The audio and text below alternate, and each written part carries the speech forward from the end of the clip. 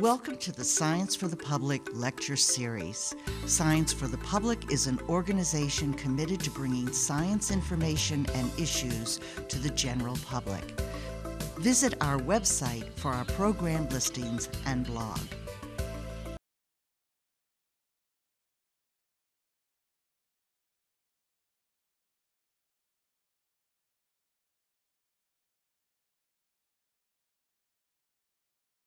Good evening. I'm Yvonne Stapp for Science for the Public, and I welcome you to tonight's Contemporary Science Issues and Innovations program.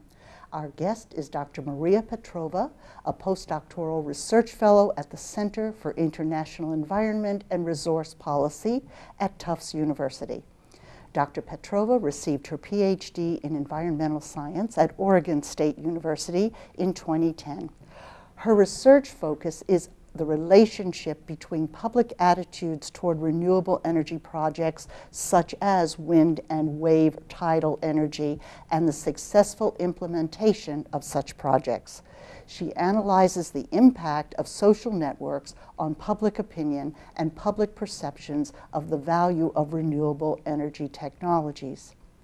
When she was on the West Coast, Dr. Petrova worked on the issue of public support for both wind energy and tidal or wave energy. Her focus here in Massachusetts has been the wind energy projects implemented especially in the Cape Cod communities. She's found that communities tend to support such projects provided their benefits are explained to residents in a timely and coherent manner. But not all Cape Cod communities embraced wind energy, and Dr. Petrova is here tonight to explain that variation and especially the resistance of wind energy in Falmouth. In this era of accelerating climate change, renewable energy is an urgent matter.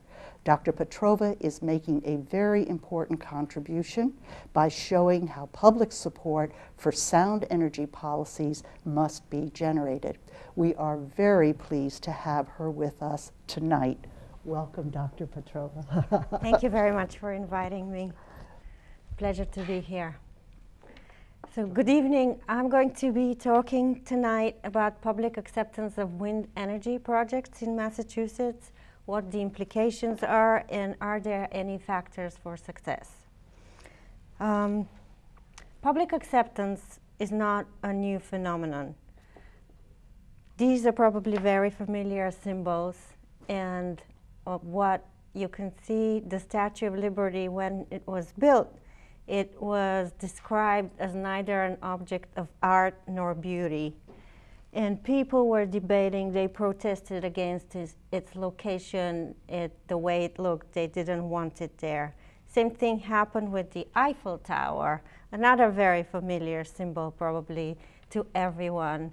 When the tower was built for the Trade Expo in 1889, it was described as an eyesore, black blot, monstrous piece of work. People wanted it removed. There were petitions by famous artists and writers. So nobody wanted it there to stay. They wanted it removed immediately after the expo.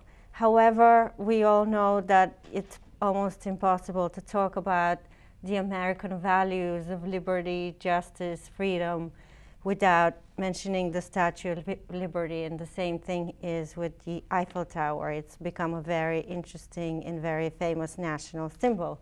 So public acceptance has been shown as a major factor all along, and it has played a very large importance in renewable energy policy, in the siting of social facilities, any type of facility that's been sited anywhere, traditional energy projects, they have encountered resistance, and we've always wondered how can we site these things better so their siting moves smoother.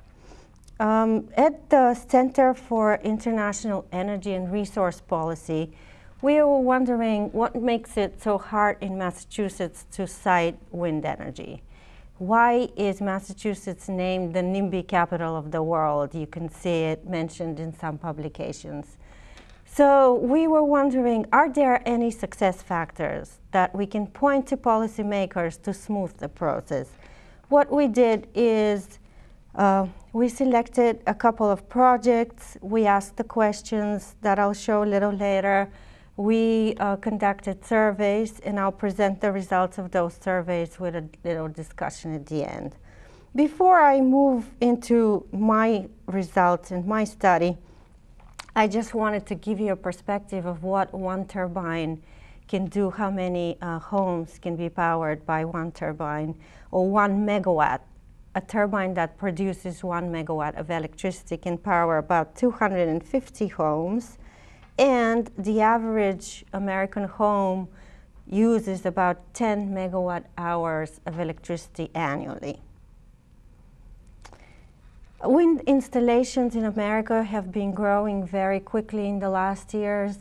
America is only second to China in capacity of installed wind, and you can see that it's second only to gas in the United States of new sited projects. The top 5 American states are Texas, Iowa, California, Illinois, and Minnesota. As you can see, the capacity of their installed wind ranges between 10 megawatts and 2.7 megawatts. The capacity of installed wind in Massachusetts, in case you're wondering, is about 100 megawatts. So if you can compare the ones that I showed you to what we have in Massachusetts, it's only 100 megawatts. And the goal that the state of Massachusetts has proposed to achieve was 200 megawatts of wind energy to be produced for electricity by 2020. Right now we are 5% off that goal. And we're wondering, or in general, scientists attribute that we are so far from that goal to the high densities in Massachusetts. Massachusetts is third in density, in population density of all 50 states. There are 840 people per square mile in Massachusetts. You have the high land value prices, the density, it's very expensive to site wind offshore. So all of these factors put collectively make siting of wind in Massachusetts pretty difficult. However, Massachusetts is one of the very proactive states, and in 1979 the first turbine manufacturer was established in Burlington here in Massachusetts by UMass graduates. Renewable energy in Massachusetts right now provides only 4% of the electricity that we use. You can see that 74% it comes from natural gas, 9 comes from coal-fired plants, and 12 from nuclear. So renewable energies are still a very tiny percentage of the electricity that's generated in the state. However, the state is very proactive. It started very, very early. In 1997, it started restructuring the utility infrastructure and making, in 2002, creating the framework for renewable portfolio standards. Very early, Massachusetts was one of the first states to adopt the renewable portfolio standard, and it requires utilities to have certain percentage of the electricity that they're selling to be generated by renewable energy sources. So as you can see, the percentages are increasing. Here, 1% by 2003, 15% by 2020. And we are now at about 6%. So, however, what Massachusetts did is try to increase renewable energies, try to reduce greenhouse gas emissions, and try to increase energy efficiency. So with all of these acts that have been adopted in Massachusetts, Massachusetts is right now #1 in energy efficiency. And all of the factors are designed to promote the renewable energy implementation and energy efficiency, not only in buildings, but in automobile, transportation, and everywhere. So given all these factors that we have from a policy perspective, it's still very hard to cite wind. And as I said, we were wondering, why is that so in Massachusetts? And are there any success factors? So we asked, are residents really supportive of wind in general, but just not supportive of local projects? What are their major concerns? And what factors lead to community acceptance? So with those questions in mind, we selected 3 sites in Massachusetts to study wind. The reason we selected these 3 sites was because they all have capacity more than 2 megawatts produced, but the number of wind turbines that they have and the capacity of these turbines is different. Plus, we wanted to see if there are any difference if they're publicly sited, privately sited, and what are the factors that play a role. So the reason we selected these projects is to study much better how do these factors impact acceptance. I'll now just stop for a couple of minutes on each of these towns and the projects that they have. Hull has the longest cited wind energy project that has been there on the east coast. The first commercially sited turbine in the east coast is in Hull. It was sited a long time ago in the late 1800s. There was a turbine at this point right here, which is called Windmill Point on the peninsula. And they were using wind turbines to produce salt, to take the salt from the seawater and use it for desalinization purposes. There was a functioning turbine on the premises of the high school, which got damaged in 1985, and the residents of the town decided to replace it with another one. What's specific about Hull is that there is a municipal light plant in town, and the Hull Municipal Light Plant was in charge of finding all the information about the project, getting residents informed, finding out who should site the turbine, which model it should be, and what would work best for that location, and how to finance it. So they did that and installed Wind 1, what they call. It's about 300 feet from the high school. It's very close to the high school. And a biggest role for its acceptance played the fact that the math and the physics teacher actually used it to measure the direction of the sun, and they were taking their students there, which made it very popular and used as an educational tool. So the residents of Hull were so happy with that turbine that they asked for another one to be sited, which happened in 2006. During that time, again, there were meetings in the communities. Where should it be sited? At first, they thought that it would be best to be sited near Windmill Point, where the first one was sited. However, they decided that it would be better to be sited on a landfill at the other end of town. That turbine is much bigger. It's 1.8 megawatts. And it's very close to residential areas. That's the closest sited turbine to residential areas. What is very interesting also about Hull is that the electricity produced by the 2 turbines supplies about 13% of the town's electricity needs. And one of the things that is very important when the project was proposed and presented to the town in Hull is that all the people were told that the electricity would go to power the electric lights in town. So if you have visited Hull, you'll probably hear people talking how the wind from the turbines powers directly the street lights in town. So that's why we characterize the town as having high acceptance, or it's in a mature stage of development. The next location that we selected was Kingston. What's characteristic about Kingston is that it has 5 turbines, one tiny one that powers about 60% of the MBTA transfer station that is there, one that belongs to the town. It's called the Independence, and it was sited on April 15th, 2012, and 3 private ones that are owned by the first woman wind developer on her site, which is a gravel pit.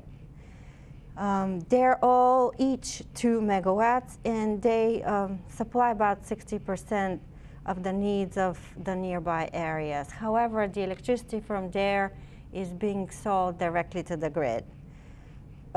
There are some problems in Kingston concerning visual. Some people say it's too close to the highway. It's only 300 feet to the highway, but still they worry about ice throw. And ice throw is when in the winter snow accumulates on the blades and they turn and ice pieces or ice blocks can fall on the highway. So people worry about that. There haven't been any instances anywhere near, but still that's a worry that people have there. They also worry about noise and flicker. So that's one of the reasons that we call Kingston, we've named it Emerging and Engaged. And the last project that we started was Falmouth. So Falmouth has its turbines sited most recently. All of these projects started to materialize pretty much in 2008 with the Green Communities Act in Massachusetts. And that's when the green communities were formed in these towns.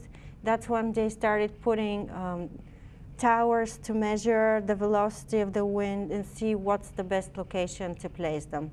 So Falmouth decided that they can put 2 turbines on the wastewater treatment plant, and together these 2 turbines would supply about 60% of the energy needs of the wastewater treatment plant. So the turbines have been in operation, the first one since 2010, the second one a little later, but they've been in operation on and off because of concerns that residents have, especially neighbors, about noise and health effects of those turbines. And that's the reason that we call Falmouth's development pretty much in intensive care. There was recently a vote that took place in the town of Falmouth. The residents were voting to either keep the turbines or remove them. So Falmouth has the potential to become the first place in America and anywhere in the world to have functioning turbines removed because of citizen complaints. So in order to study what's happening in these towns, or at least to get a snapshot in time of what people think about those projects, we conducted a survey in last spring and summer, in April and June of last year. What we did is we mailed surveys to 1,200 people in each of these towns. There was no restriction on who can return the survey, except we wanted residents who are 18 or older. So that was the only restriction on the survey. It was a random sample survey, and the addresses were purchased from Survey Sampling International. We did 3 waves of mailing, which is the typical standard procedure. We got a pretty high response rate of 33%, and you can see that the response rate for Falmouth is 38%, which is the highest of all 3 locations.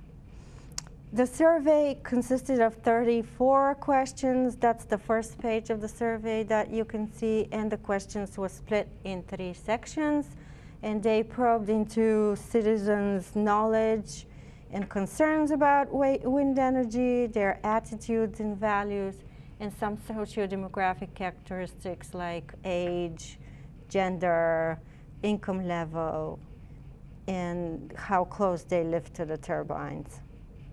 So what are the results? We wanted to see, first of all, are residents supportive of wind in general before we asked them if they're supportive of the local wind turbines, because from what we know from surveys is that people at the national level in any country are extremely supportive of any renewable energy policy and technology. They're very encouraging, they're ready to support it, not only by saying that they're supporting it, but also financially. So we wanted to see is that what's the case here? What's the general attitude of people in Massachusetts? And you can see here that support for building wind turbines is very high. The general attitude, people say that they have very positive and positive. You can see it ranges from 71% in Falmouth to 88% in Hull. So basically across the board, the majority of the population supports wind energy. Where there are some differences are how support differs based on different locations. And there is this theory in the literature that's on wind energy called the proximity hypothesis, that people who live closer to proposed sites are the ones who don't want it, or who are mostly against it. So the further you go, the acceptance grows. So we wanted to check, is that the case here?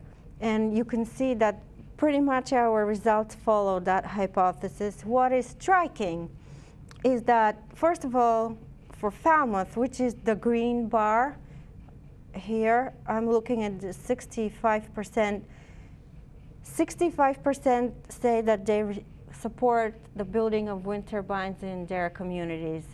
And that result wouldn't be surprising so much by itself, but we have to account for the fact that we got a 38% response rate. And usually we know from marketing research, business research, any type of research, that people who respond to surveys or to anything are people who have a problem. Usually the people who return surveys are the ones who have the most negative opinions, the ones who have to complain about something. So it's very surprising that 65% of the people from Falmouth actually support the building of wind turbines within their community. And the other thing that I would like to point your attention to is that support for building turbines within one's community is a little higher than even support for building turbines offshore, which is another interesting fact that comes out of these results. So the next things we wanted to find out are what are some of the major concerns that people have that influences their attitudes toward wind. And from a very large literature review, we see that their perceptions differ based on visual and landscape concerns, their socioeconomic concerns, environmental, and a very important factor is how the process takes place. Do people trust the process? Are they given enough information? Do they believe that the outcome will be fair and the process will be fair? So all of these factors taken together give us a better representation, a better view of what's happening in each town, and I'll compare those results for you. So the visual and noise concerns that we have, or landscape concerns, it has been established that in general the visual and aesthetic perceptions that people have are the most important in wind energy specifically, because you can't hide wind turbines. They're so big. There isn't a place you can put them that people won't see them. So basically the visual impact is the strongest one that affects attitudes. So what we see here is that people agree across the board pretty much that wind is an attractive feature of the landscape. What are the greatest differences here, however, are the ones for Falmouth again. We're looking at the green bar, that wind turbines create noise and shadow flicker. You can see that the results from Falmouth and from the other two towns differ substantially. And what is also very interesting is that the concerns about wind and the impacts of wind are concerning noise in Falmouth and health effects. And it turns out that here 60% say that they create shadow flicker, which is something that we didn't actually expect. And shadow flicker is the flicker or the shade that the turbine has when the blades turn on the ground. So when the sun is at a specific angle. So when the sun is pointing at a wind and the blades turn, you can see the shadow and the shade on the ground, and that's called flicker. So people apparently are concerned more about flicker than they are about noise in Falmouth. And something else that is interesting is that while 9% of the residents in Hull don't have a problem with the wind turbines, you can see that almost 1/3, here 28%, agree and strongly agree that wind is an intruder in my community. And the fact that some kind of a facility or establishment or anything new impacts community cohesiveness and community well-being is a very important factor. So what has been found and what we asked is, how has the quality of life been impacted in your area? And what we see is that while the residents from Hull, which is the red color, 50% of them say it's for the better. In Kingston, 68% say there is no change. 38%, which is a pretty large percentage, say that the wind turbines have affected the quality of life in their area to the worst. Falmouth has gone through many battles in the community. There are people who want the turbines taken down by all means. They can't live in the area. They have terrible noise implications.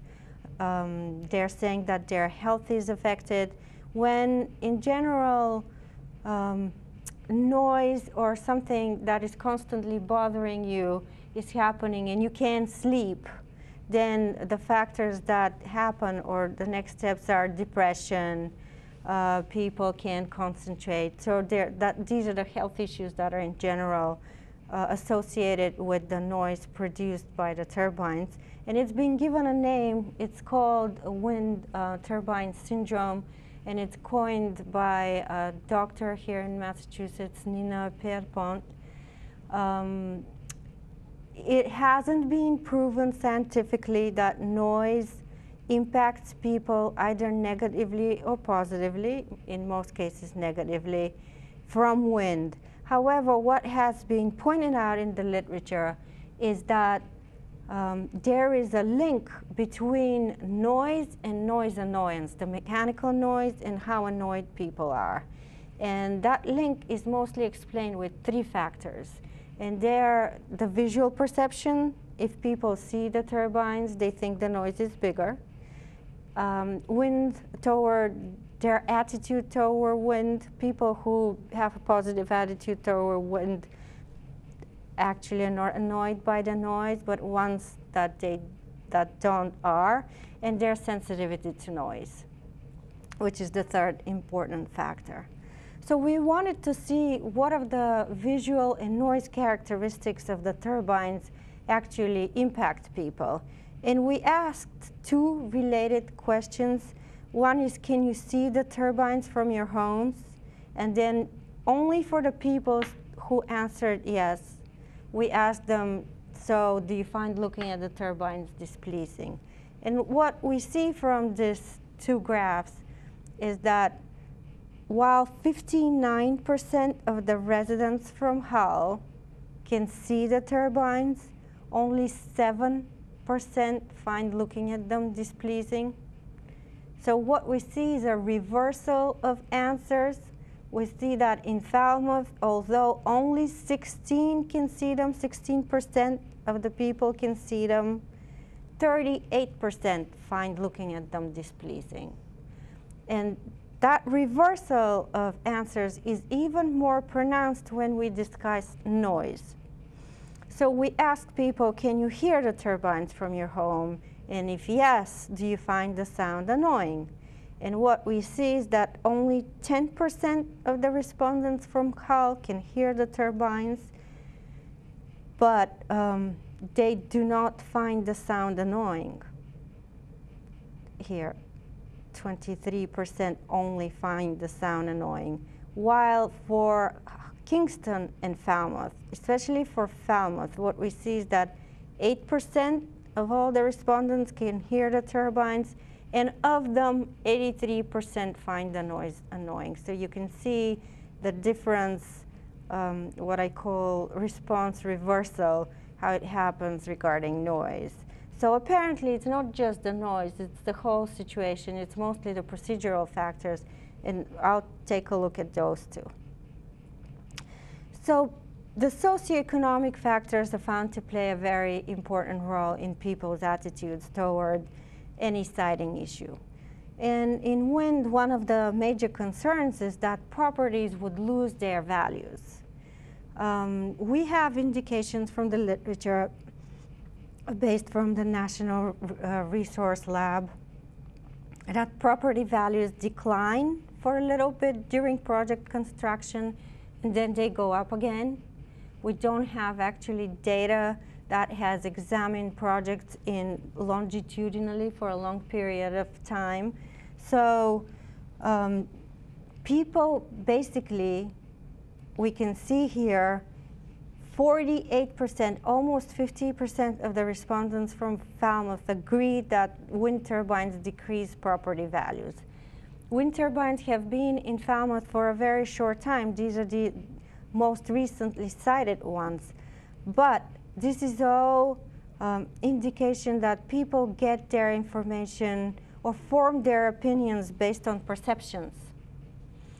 There are studies that are done in Massachusetts that say that property values can decrease by up to 25%.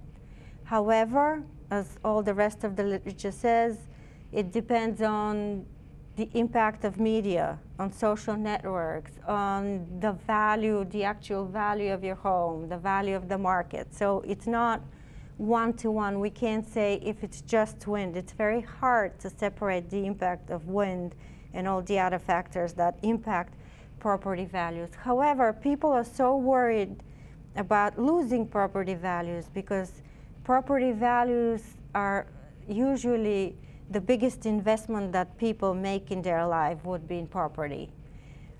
And losing that investment, it's very hard to diversify. People are afraid, so risk increases and threat to property values increases. And the other thing is, while visual and noise perceptions are very subjective, you can't measure them. Usually property values you can measure. They go up or down, and you can say that they're impacted by certain factors. The same thing with the tourist industry. You can see that people are most negative towards tourism in Falmouth. The highest percentage believes that the wind turbines will harm the local tourist industry without any indication. For example, in Hull, when the turbines were sited, people still conduct tours to the turbines. You can go and hear a story of how they were sited, how much electricity is produced. They organize them regularly, and if you talk to local people, they can tell you that maybe tourism revenues have increased, although they have not measured them per se. But the other indication that we have is from Denmark, where tourism has really increased. So the fact that people believe that tourism will be harmed is all based on perceptions. It's very important, the literature tells us, to provide some kind of a financial benefit to the residents in a town.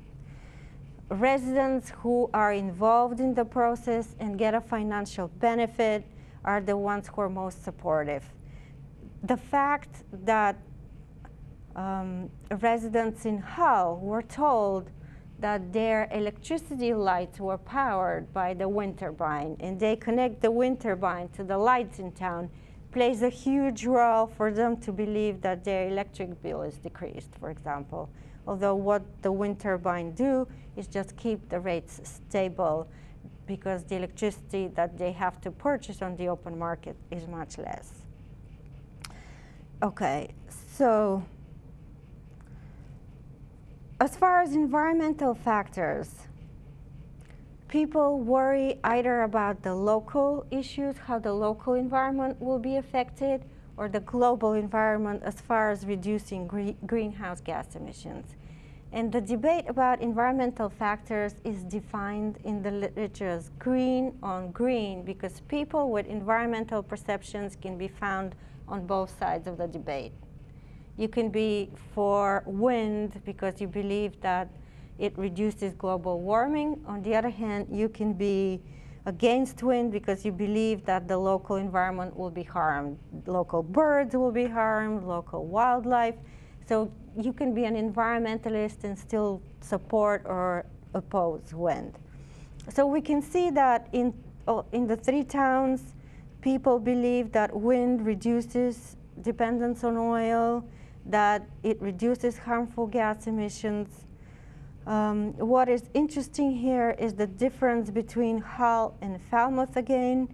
While 4% of the residents in Hull believe that wind is a health hazard, that percentage is 28. And the difference between if it's a danger to wildlife is pretty high here in all these three towns. Something that is very interesting and that is discussed a lot in the literature is how do people learn about those projects, not only how, but from whom and when. So we asked them when did they find out about the local projects in the community. And we found out that 74% of the residents in Hull found out about during planning. In Kingston, 43% found during construction. And as we can see, 25% or a quarter of the residents of Falmouth found about the project during operation. And in my interviews, I ask people, so what does that mean? And they say, oh, one day we just woke up and they were there. We never heard that they were coming to town. And that we can see from these following questions when we ask them, so where did you find out about the project? And the difference is here, I'm not sure if you can see very well, but I will tell you what the graph says, is that 27% of the people in Hull actually found from a town hall meeting or notice.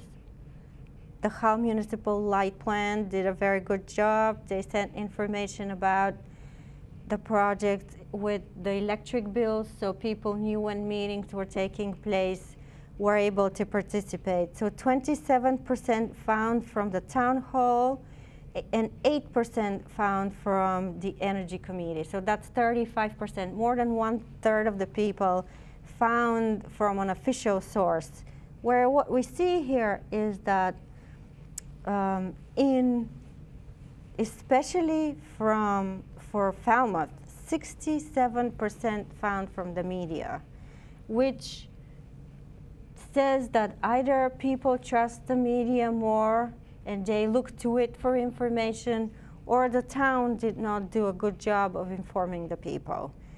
Which one of the two needs to be checked further? We just have a hypothesis of which one of the two, but showing that 67% of the people did not find from an official source or from the media only is a pretty good indication that people were not involved in the process. We also asked them how important it is to get adequate information, and you can see that in all towns they all agree that's extremely important, and especially in Falmouth. People believe that they should get adequate information.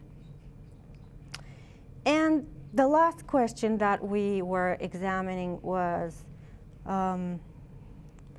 what are the factors that lead for people to accept or oppose turbines? And the questions that we asked is if they supported the project pre-construction. We wanted to know how many of the people actually supported the project. And what we see is that while 62% of the respondents from Hull supported the project, about half either supported or did not know about the project in Kingston and Falmouth.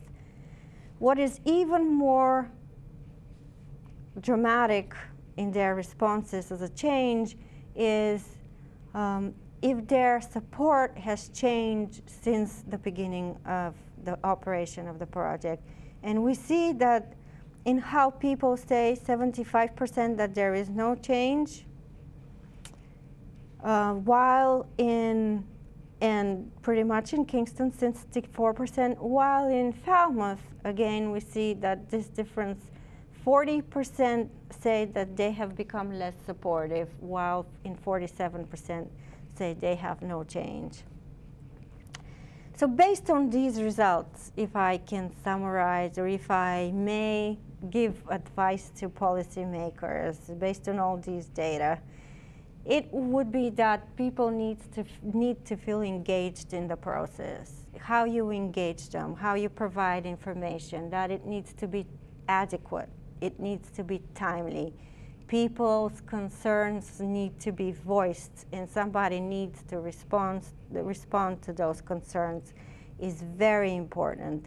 The fact sometimes that you do not have formal opposition doesn't mean that you won't have it at the end. And the same thing is with support. You might have a large support. Falmouth is an example of people who support the project, and at the end, based on a few neighbors who are very vocal, these turbines might need to be removed very soon. The other thing that I would like to give as an advice to policymakers, and I've named my framework jokingly with the acronym ENOUGH, and it states for engagement, never use NIMBY, understand, and facilitate. It's very important not to use the acronym NIMBY. It's used as pejorative. People are insulted when they hear it. They have very serious concerns sometimes, and they need to be listened to. If people don't voice their opinions and their concerns, the opposition only gets stronger. So there is no need to use NIMBY. It doesn't do anything. It doesn't describe all the motives for opposition. And the other two things are, you have to understand what's happening in the community. You have to get some kind of baseline information to know how people felt before the process, after the project, what motivates them to support or oppose a project. And the last thing is, it's extremely important for policymakers to set those important goals of achieving 15% of wind by 2020, for example, for Massachusetts. But it's even more important to get those goals communicated to the communities, and for the communities to be engaged in the process, and they to be able to form and have a say in what their energy future should look like. And on my last slide, when we talk about policy goals, it's very important to have an alignment between citizen values, what citizens value, and the goals of our policy, be it renewable energy policy, environmental policy. There should be always an alignment between these two. And the way NIMBY has been defined, back to NIMBY again, the definition of NIMBY is a person who is protecting their own turf.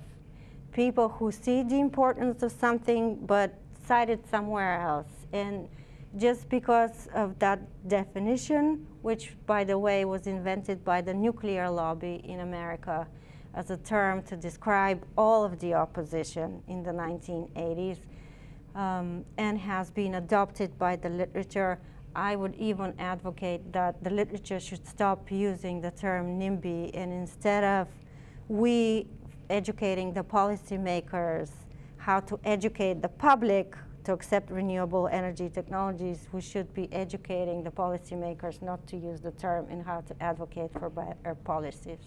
So thank you very much.